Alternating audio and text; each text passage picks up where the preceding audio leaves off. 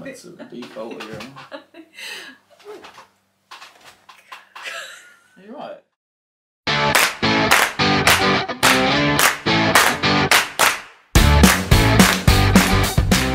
Hi everyone, welcome back to Meeple Mayhem. This is our channel all about board games, And more board games. In today's video, we thought we'd get in the Christmas spirit and do our, our top 5 stocking filler games. I'm against this Christmas spirit in November, but we'll carry on. We're only like 5 Sundays away, so people have started Christmas shopping earlier this year. Okay, it's because everyone's poor. So we thought this would be a good video. So we've assumed that these will fit in a stocking. We have assumed that they will fit in a most of mine will fit in a stocking. I think most of mine. If you had a big stocking. One of them, it just didn't fit. Well, it did with a squeeze, but I think I would have broke one of the children's stockings. But but they do have small ones, so I'm thinking on a normal sized one it would fit. Yeah. Why are you doing that? Thanks. So this is part of 2 videos. Oh, are you going first? This is part of 2 videos. Yeah. We're doing the top 5 stocking fillers, and they'll start with sort of adult, and then the other video we'll release will be a family version for kids stuff. Yeah. So you go first? No, you go first. You can go first if you want. It's always just some disgraceful list, so. Okay. Oh, we don't know each other's lists Yeah. as well, so this is all a shock to us. It's always a shock to me, but. Yeah, this is. We've both done 5 each, so we shall see. This was hard. So my number 5. 1 second, I removed it. So my number 5 is Love Letter. Why are you putting that face? My number 5 is Love Letter. I thought you said we were going to have really different lists. No, that's a good game. And a stocking filler wise, that's a pocket filler wise. That is perfect. We've taken this game everywhere. Like, it's been camping with us, it's been abroad and on holidays and travelling up the mountains. It's been everywhere. And it's a perfect little stocking filler. Such a fun game. It comes in a cute little bag. Yeah. Good at 2, 3, 4, 5, 6. Good at however many players. It's really good. I played this in the queues while we were at a festival waiting to get in places. I just played it on the floor with my daughter. Yeah, and there was people like asking like, what it was, they want to join in. Yeah, Love Letter is like a really simple game. You literally have one card, then you draw a card, play a card, and it's as simple as that. It's all about sort of trying to knock each other out, be the last person standing, or have the highest card at the end. You could probably play with a standard deck of cards. If you just knew that 8 does this, blah blah. Yeah. But yeah, really, really good. Yeah, we have another version, the Princess version, and it's just a really good game. And yeah. It's a really good game. So that's both our number 5. Yeah, that one is also one that you could get for children too, although our daughter plays that outside. We play with everyone. We play it as a family as well, but I haven't put that in my family list. Though. No, I haven't put it in my family list as well. That's why I thought I'd mention it now. Yes, so do I. But yeah, it's a great game. Do your number 4 then, because that is my number 5. Oh yeah. Okay. So my number 4 is Happy City. Not the same as you? No. Okay, that's good. Happy City, that's a good one. It's a good one, isn't it? It's a nice small box, but it's quite a bigger game. Like you wouldn't expect that big of a game to be in that small of a box. And yeah, I thought that would be a great one. It's something that I really enjoy. It's like a city builder, your own little city builder. City. You're sort of just picking different things and trying to get bonuses and really good game. Again, this is one that we do play as a family with the children, but I think it would probably play better maybe with adults, would you say? Yeah, I suppose more thought into it. The kids the kids sort of just but the artwork they like to build the cool buildings. There's a dinosaur park. There's like a dinosaur theme park, and that's what they go for. More not thinking strategy wise on the points and the stuff that gives you bonus. But it's the artwork is really cool in it. And I really enjoy that game. Good game. Right, my number 4 is a new game to us that you've only recently really learned how to play because you were terrible at it before. This isn't in my list. Scout. It's quite a new game. It's hot on the market. I think a lot of people are talking about it. It's a really good game. Again, it's something you can play with a deck of cards, but basically you're sort of trying to play cards to beat each other, and the person who plays a card better than the last one gets to take them cards for money. But the best thing about this is that when you pick up the cards, you can't change your hand around to make combos. So anytime you put stuff in, it's sort of You're trying to lose stuff to make stuff come together, and it's just really, really fun. Really simple. Again, it's in a box this big.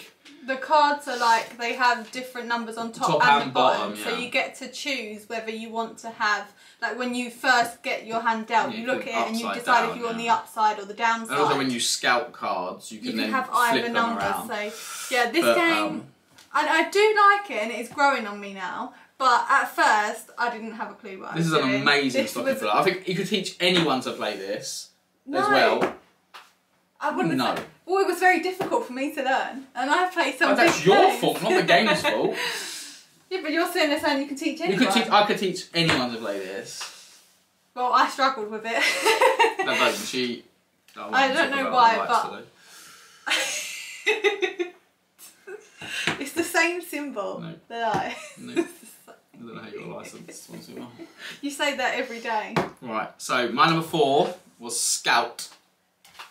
Okay, my number 3 was... This is the one that... You didn't know it fit? Yeah. It's like Ark Nova or something. No. It's like ridiculous. It half fit in this small stocking. Not, I mean width-wise, not length, okay? So... My number 3 is Red Cathedral. What? That doesn't fit in a stocking. It hung out of that. I had to squeeze it. It would have stretched the sides, but that is a tiny stocking, so I think if you've got a normal size or bigger one... That's a good game. Red Cathedral would fit in a stocking. That's a good game. Don't hold me to it. And that is my number 3. Again, this is a big board game that's in a small box. Yeah, it's a huge board game, like amazing components, has little wooden components and everything. You're basically trying to build a big red cathedral. You're sort of dice drafting, but there's a real cool roundel mechanic where you're moving the dice along and you get double points. There's a lot of game in a tiny box. It's a lot of game, yeah. This was our like top hidden gem for a while. Yeah, not a lot of people know this or talk about it. It's like, it should be spoke about. It's an unbelievable game. I think the box size is quite... It throws people off. Yeah, you would think it's a little 20-minute game. The box is literally probably this big, and I mean, like, it is a big box game. Yeah. But then that company does... Devere, yeah. Devere, they do Lunar Capital, which again is a big game in a small box. Yeah. So. But that was my number 3. We really enjoy that game. My number 3 is Fort. Okay. I Lead the Games. Yeah. I love this. It's like a little deck builder. It's got amazing artwork. Super fun. We've played this, I don't know, like 10, 20 times now. We've played this quite a lot now. Again, it's another game that I found really difficult to I think we did. We started learning that when we first got into board gaming though, and I think we were sort of like a bit rough on the old. Yeah. And it took us a while. So we didn't. No, we played it, then we were sort of like, that was alright. Then we got it out again and we loved it. Yeah. And it is really fun. I think you batter me every time though. But yeah, it's really cool. You basically... You and your friends, you're getting pizza, you're getting toys, you're going to a tree house, there's loads of, all the cards can combo off each other, and then there's a cool mechanic there. If any card you don't use, they go in your yard, and the next player can take your old friends from you and use them, and so you're trying to use cards to try and not let them go to the other person. Yeah, good game. Yeah, really and a good stocking filler. That's again a big-ish game in a small box. Yeah, that is, and that's really cool artwork as well. No, I do really enjoy that game now. That was my number 3, Fort. Okay, my number 2, one sec, let me find it, is a new game to our collection. It's the same as my number 2. Is it? Yeah. But it's a new game to our collection, but it is just a 2-player version of an old game. Splendor Duel, yeah. Yeah. I love Splendor, the original version. It's one of my favourite games. Jason only dislikes it because he always loses. Excuse me? And so far, I think Splendor Duel... I think I'm the Splendor Master. You won once. That's the only one on record. Huh? That's because your phone got stolen at festival. The only win on Splendor in our PJ Stats app is my win. When we were at a festival in the summer, Jason's phone got stolen, and we lost all of our BGG stats. Before that, I think I'd won about 50 and he had won at 0. So. But if I pull the stats up now, I'm 1-0 up. And then the Splendor Duel, I think, is going along the same path, isn't it? I'm winning on that all the time as well. Right, Splendor Duel we were a bit hesitant to think because Splendor plays amazing at 2-player. I class it as a 2-player game. Even at one of our other videos, I think we've mentioned it's a 2-player game to us. Yeah. But then I happily play it at a high player count. I've played it on Arena and with more than 2, and it's been fine. Yeah, but I've only played it 2. But so it was a 2-player game anyway. So when they released Duel, I was a bit like, what am I going to do with it? So you can make a simplified version, but it's not. There's 3 different ways to win. There's a whole different mechanic of picking up chips. It's not just free reign anymore. You've got to sort of work a puzzle out how to pick up chips. Yeah. And yeah, I love it. You get these little like favour tokens for when other people do stuff, and you can use them to pick up extra coins. And yeah, it's just really, really good. Like and again, it's tiny because the spender box is massive for no reason. Yeah. For 3 decks of cards and some chips, it's like a box this big. It's quite big. Yeah. And this is like a tiny little box again, and it's really, really good. The artwork's changed a little bit. I've seen a few people moan about, but I'm a fan of anime, so it's sort of changed to sort of an anime-ish style, and I really like it. Yeah. But no, yeah, it's really, really, really cool. Where is it? It's up there. Behind you. But yeah, no, I really enjoy the game. There's 3 different ways to win. I don't know if you mentioned that. Yeah, I did, already. yeah. So it's like a tiny little box now, yeah. It's the same sort of premise. You get 3 decks of cards, and you're trying to get more gems than the first person to get 20 points. As well, the first person to score 10 points of one colour. Yeah. And the first person to collect 10 crowns. Yeah, it's crowns. Then 10 crowns. Yeah, and it's just, yeah, it's really, really fun. I've really enjoyed it because I've gone off Splendor a little bit. And it's definitely like it's worth having both. Oh yeah, in your collection. definitely. So it's not like you need to, if you've got original, you don't they're need to different spend a enough, aren't they're they? different enough that you could have both in there. Yeah, so that was both of our number 2. Both our number 2. So you're number 1. I'm intrigued by this now. Well, I'm starting to think that you're going to have the same number 1 because I don't know why this wouldn't make it in your list. You're definitely not, and I know what yours one is, and I know, I mean, it's not in my list. Okay, so my number 1 is Cactus Town. Oh no, it's not mine. That's what I thought. What did you think mine was? I thought it was Jaipur. No, see, that didn't make it in my list. I didn't want too many 2-player games in my list. So yeah, I went with Cactus Town. We have the Kickstarter edition, which obviously wouldn't fit in a stocking because it's like this big. But we also have the original just retail edition, which is in a little square box, which is one we use to take on holiday with us when we go on the plane and don't have space to take the big one. It's an awesome, it's a really cool asymmetric. So everyone is a different faction. So you're like the robbers, the cowboys. You can be can girls, and you can be bounty hunters, and you will have your different ways that you like tasks to win. Yeah, different ways to win. You basically, there's like a board of cards, which is your town, and you're trying to go around it using pre-made movement. What's that called again? Oh, what is it? It's like River Dragons, isn't it? Yep.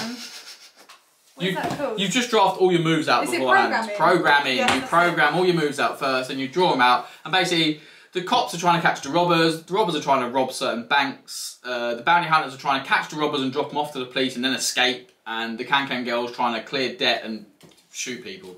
Basically, something like that. She's got a duel with 2 people and she's got to clear off 3 debts. Yeah, and you're sort of all racing to do it at once. It's really funny. You're sort of chasing each other down and you're trying to trick each other and other people can get in your way and it's really, really fun. So your grid of like your town, it's all like face down, so you don't know. And as you move over the cards, you get to flip and see what that building is, and you all have your like the buildings that you need to go to pay off your debt or to loot. You have them in secret, and then you have to. It's like a game where you've got to try and find where that location is on the board. So you're trying to move to flip it to see if that you need that location. And someone else can open it, be on the other side of the board. So then you've got to try and move back round. Yeah, it's just really funny. The kids really think this is hilarious. Like it's always pretty close. Oh, cat. Hi, cat. Yeah, it's always pretty close, and it's just a super fun game. And like I said, it is another quite a big game in a small box. Like when you've all got asymmetric powers, there's loads of little bits going on. Like it is quite a bit of a table space to make the whole town out, and it's in a tiny little box. But it does come in a little box, which would be perfect for. Cat's still on us now. Which would be perfect for stocking filler. An amazing. We have another little hidden gem. I'm surprised many people make it in there. I was thought about it. You did think about it. I did think about it. Yeah. This one you'd never have thought about. Okay. So we have got the big box of this. We don't have the little box of this game. Well, that's cheating. But the little box would be perfect for a stocking filler. Valley of the Kings. Yeah, that would be. So we've got a massive premium box. This is an awesome little deck builder. And the actual little boxes are like this. They're literally tiny. We've got a massive premium of all the editions, because I think there's like 4 editions in it. Yeah. But yeah, it's a little game. It's a really good deck builder. You're basically in ancient Egypt. You get this pyramid style sort of card drafting.